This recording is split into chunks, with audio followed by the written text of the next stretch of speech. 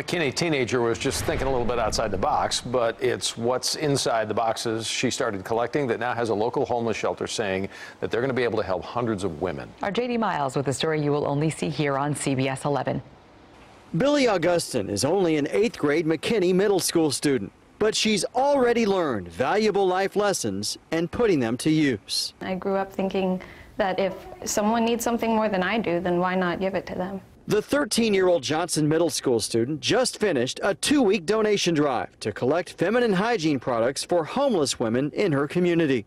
I thought it would be a good thing to do for people, especially since feminine hygiene, that's something I feel personally shouldn't have to be something that we pay for. It was an idea she came up with last year when she collected more than 4,000 boxes. This year, the total was nearly 5,000, with donations coming from as far away as California. The teenager took what she collected to Collin County's only homeless shelter, the Samaritan Inn. Being the age that she is and getting something that so many women, take for granted, and we're really excited to have all that product here with us here. More than 160 people stay here each night, and essential items they need come from this small stock room. Most people donate toys or clothes to shelters like the Samaritan Inn, but the truth is, people here appreciate even the most basic necessities.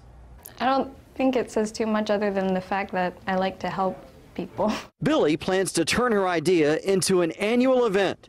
She also has a message for others her age who might be inspired. Get started and do it, because if you don't do it, then you're not going to get anywhere. In McKinney, J.D. Miles, CBS 11 News.